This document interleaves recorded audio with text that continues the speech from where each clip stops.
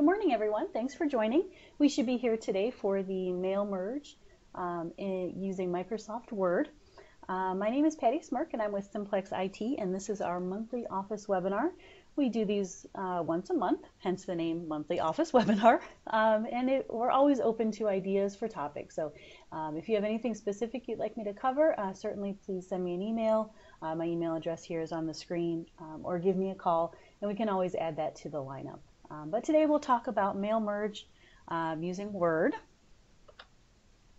Before we get there, we just want to talk a little bit about our great partnerships. Of course, if you know Simplex-IT, you know that we're a Microsoft partner. We also partner with Sophos Security. We did a really great cybersecurity seminar with them yesterday. I hope you were able to join us for that. If not, let me know. I may be able to get you some of the presentation material, but that went really well. And you can see on the screen a lot of our other great partnerships. Should Simplex-IT be your IT department? Well, we sure hope so. So if you can answer yes to any one of these questions, please feel free to reach out and give us a call. Some people will tell us that they already have an IT department, and we always like to say that we play well with others. So sometimes you may have an IT department, but you have a special project that pops up. Maybe you don't have enough people to cover that project, or the skill set, or what have you. So we can certainly help out there. We have a lot of fun topics coming up. In next week, we do our project management webinar, so we do those monthly as well, and that's next week, and we're going to talk about task dependencies and constraints in projects. So if you're a project manager and you use Microsoft Project, join us for that. And then we're really excited, on August 10th, we're doing our annual picnic. So if you're local to the Northeast Ohio area, please come out, have a burger with us, play some games. We'll be spotlighting some new technologies that we'll have like little breakout session type setups for, some games. Should be a good time. So that'll be on August 10th. That's a Wednesday. We usually do that after work, later in the afternoon. I think we're going to start around 4. In August, our Office webinar is going to focus on using charts in Excel. And then our PM webinar will be talking about building a project team. And then in September, Office webinar is, I'm really excited about this one. It's Skype for Business, and I put it ain't just for video calls, because sometimes we think that Skype for Business is just, just because we want to talk to, our relative across the country face to face. So it's not just that. We use it a lot here at Simplex-IT, and we do very little video calls through it. So there's a lot more you can do: instant messaging, screen sharing, file sharing, recording. So yeah, please join us for that. That should be a good one. And then really excited also in October. I know it sounds like it's a far ways out, but it'll be here before you know it, if summer goes by as fast as it usually does for us. So we have our next executive seminar. We'll be covering backup and disaster recovery. We're going to do that at breakfast, I think. So maybe start around 8 o'clock, have some breakfast, and talk about backup, disaster recovery, business continuity, things like that. As always, all of these events are on our event calendar page on our website. So if you go to our website, just simplex-it.com, there's an event calendar button at the top, and that has all of our events listed. And then, of course, we always push information out to social media. Probably that's our first, our first stop when it comes to announcing new events. So like us on Facebook, follow us on Twitter, connect with us on LinkedIn to get the most up-to-date invitations and information about our events. All right, so Simplex-IT is not just IT. We certainly focus on IT, handling the IT needs of small to mid-sized businesses. But we also have 2 other branches you may have heard about. Simplex DBA focuses on ensuring the health and performance and usefulness of your corporate data. And then Simplex PM is the branch that I head up, and I'm trying to help project managers specifically at small to mid-sized companies. So usually when we think of project management, we think of the big organizations and the big enterprise projects, but a lot of that same methodology can be scaled to the small to mid-sized businesses. So if you have a need for any of that, contact any of those emails that you see on the screen there. Mine is Patty at Simplex-IT for the PM stuff, and Doug can be reached at Doug at Simplex-IT.com for the data stuff. All right. So without further ado, let's take a look at mail merge in Word. So I'm just going to pause for a minute and switch screens here over to Word. If you have any questions, certainly feel free to ask as we're going through. You can either type them in the chat window or just take yourself off mute and interject. Mail merge, I know we used to fight with it. It was a daily fight for a lot of us many years ago. Every time we'd have to do a mail merge, we'd sort of cringe and fight our way through it, and we were surprised when we got done successfully, right? But it's gotten a lot better over the years. So right now what you see on my screen is just a Word document. So the only thing I did before the webinar started was I opened up Word, and I think I went over to the mailings tab. But if you just open up Word and open up a new blank document is pretty much all that this is that you're looking at. The other thing I did in preparation for the webinar was I started a list. So of course, just to take a step back, a mail merge is basically where you're taking a document, like a template, if you will, or a document that's going to stay the same, a letter, and you're inserting fields from another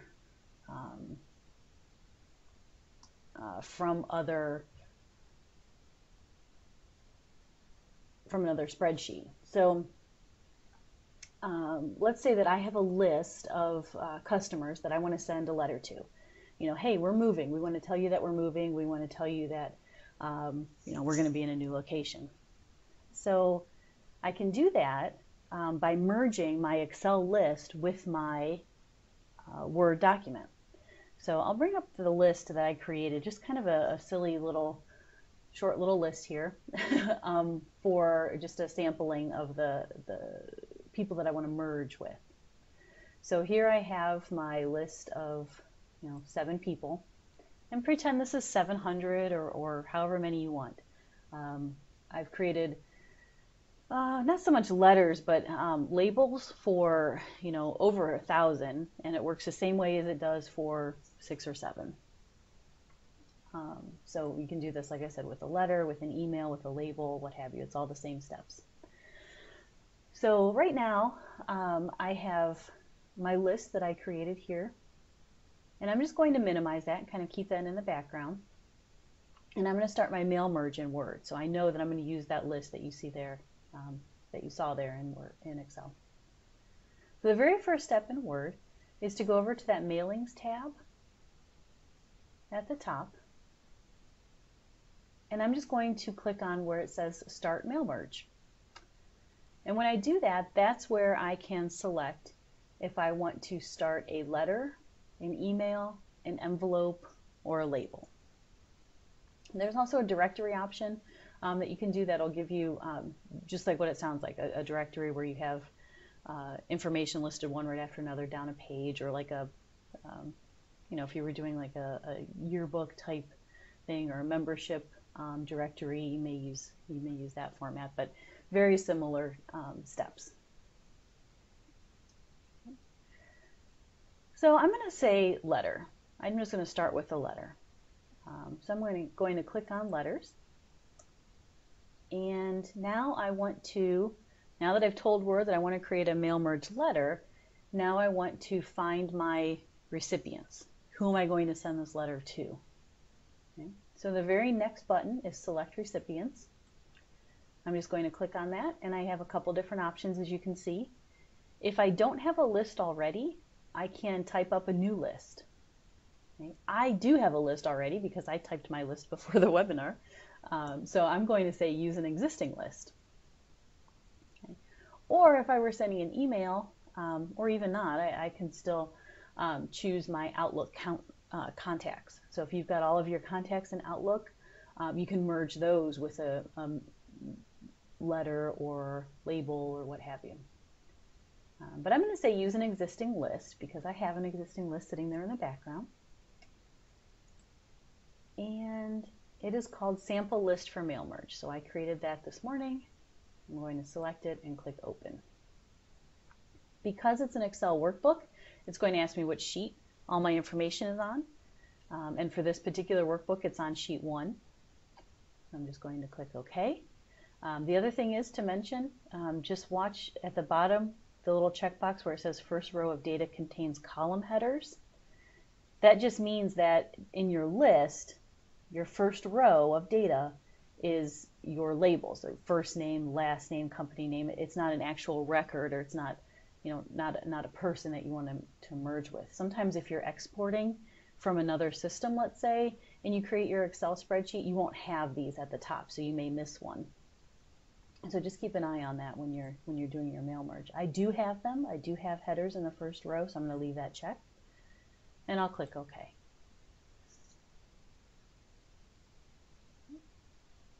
So for now, I'm going to start my letter. There's a couple different ways that I can start this. Up at the top, I have the options to add an address block or a greeting line. So I can either type in, dear so-and-so, or I can add a greeting line from the ribbon at the top. So let's say that I don't want to type it out manually. I want to create the entire greeting line using the greeting line option at the top.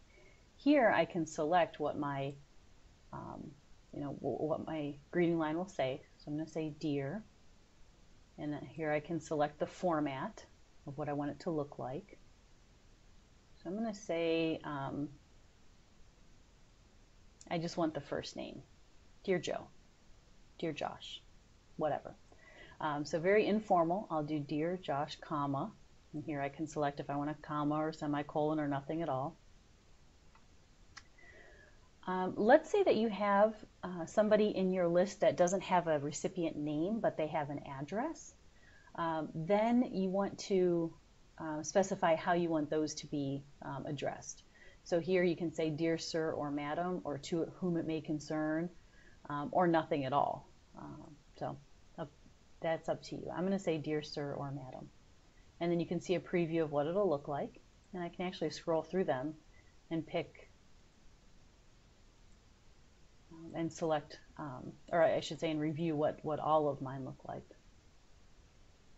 That looks correct to me, so I'm just going to click OK, and there you can see my greeting line field is entered into my letter. And you know that because you see the little greater than, less than signs on either side. And then you can start your letter. So I would like to be backup and disaster recovery seminar in October. Now let's say that you want to add in a field in the middle of your letter. Let's just say, I know this is important to you, comma, Sam, or whatever their name is. Instead of entering like the entire greeting line and putting the entire section together, you can add just individual fields wherever you need. So I want to say, I know this is important to you, first name. So I'm going to click Insert Merge Field, and I'm just going to pick first name. So I know this is important to you.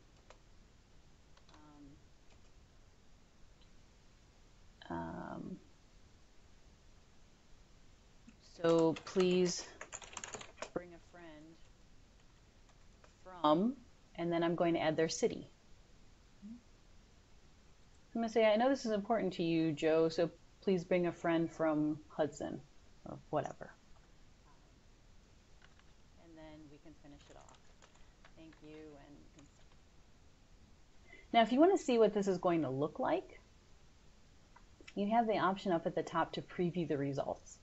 So here I can click Preview Results, and that will show you what your letter looks like. So you can see, Dear John, and then here's my other field. I know this is important to you, John, so please bring a friend from home. Okay. When you're finished, when you're happy with this, you can scroll through all of them using the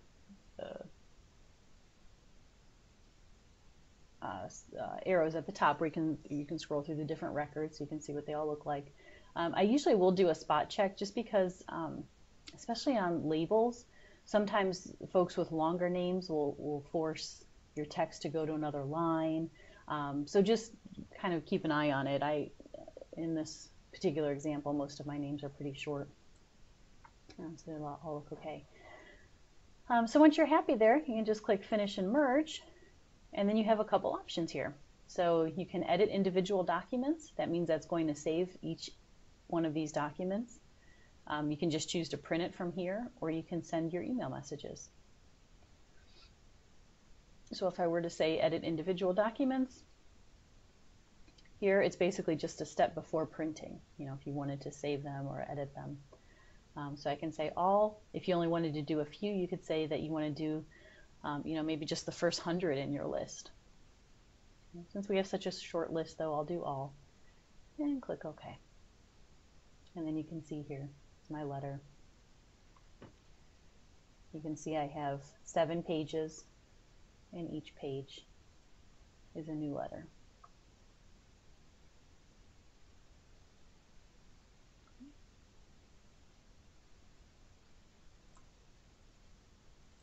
Now I just want to show you a little bit about labels. It's very, very similar. I just started a new document, and I'm going to go to Mailings, and I'm going to select Labels.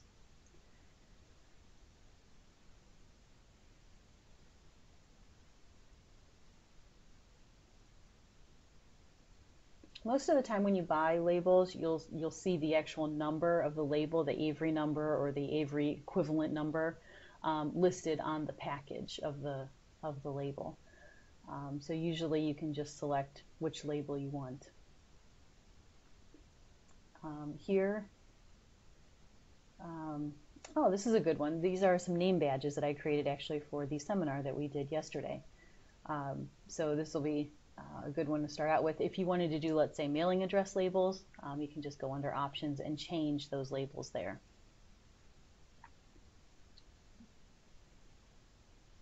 So if you wanted just a regular mailing label, you could pick it from here. I'm going to stick with my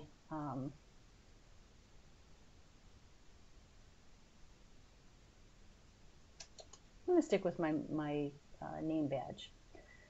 So I'll click Cancel from here.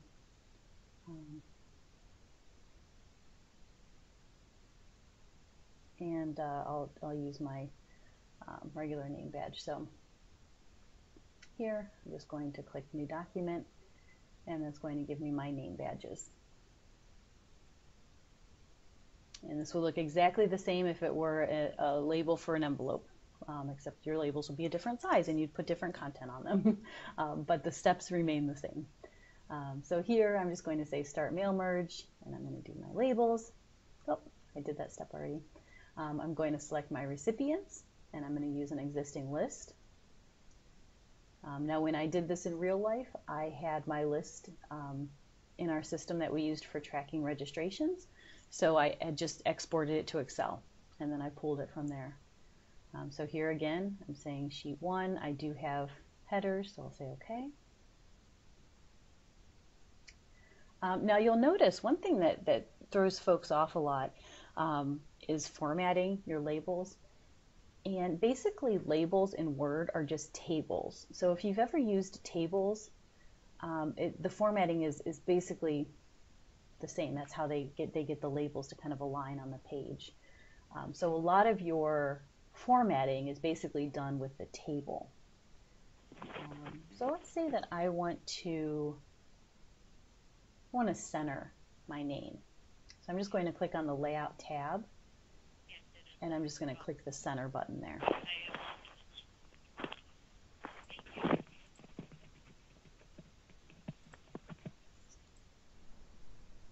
Okay.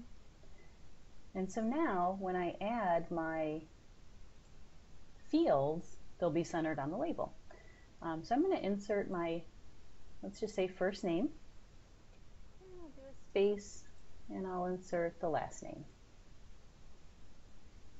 And then let's say underneath that I want the company name. And I want to format this a little bit. Maybe I want the text to be a little bit larger, what have you. That's the same as any other Word document, so I can make that text larger. I can change the color of the text, let's say.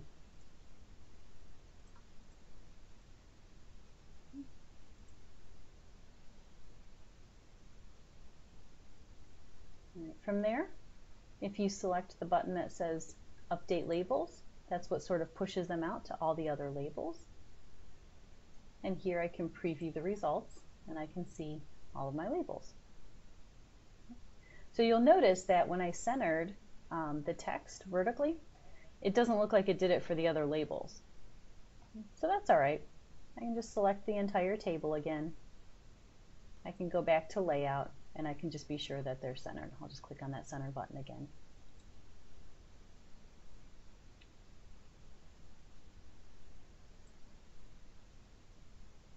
So very similar for labels as it is for letters.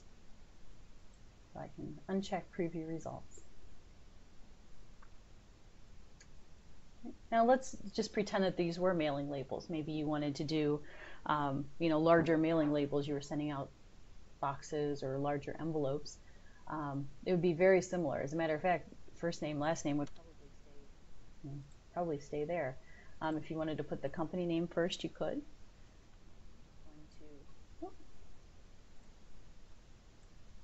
Here, I'm just going to do my insert merge field and add my company name. Add first and last name.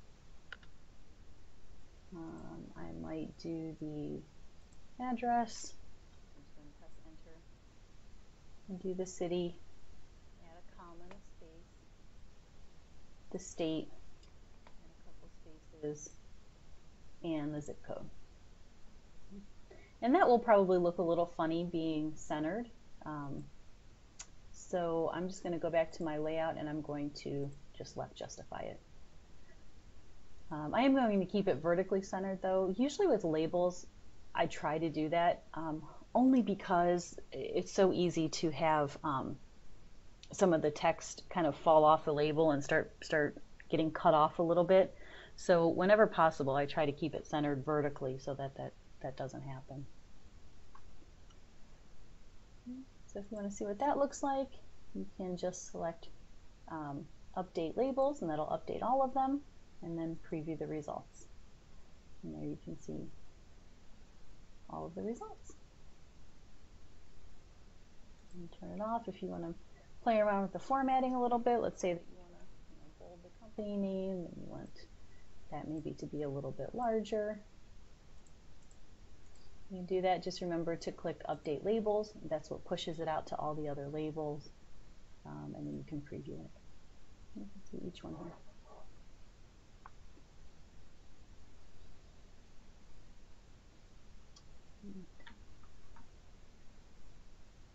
Same thing applies for the email.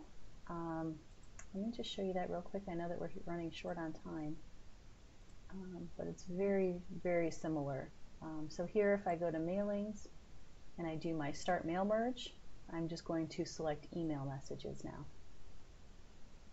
Okay. And it's very similar. Dear, and then I'll pick the list that I want to start with.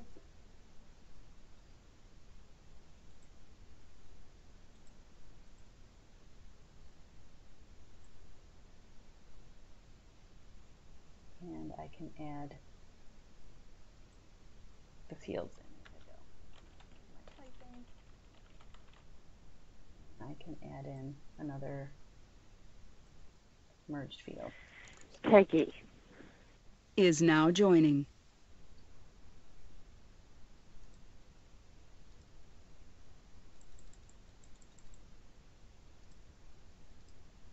Okay. And again, if you want to preview, you can see what that looks like. Dear Joe, you can see my scribbles of typing, and then there's the company name that I added. And then of course you can sign it off. Thank you. And your name. And then you can do the finish and merge. And you can choose to edit the individual documents, which would save those individually, just like our letter, or you can just send it right from here, send email messages. Now, this particular list, remember, didn't have any email addresses associated with it. I just had mailing information. So you do have to be able to get those email addresses somewhere. So you can either start from your Outlook contacts, or you can start with a list that has email addresses on there.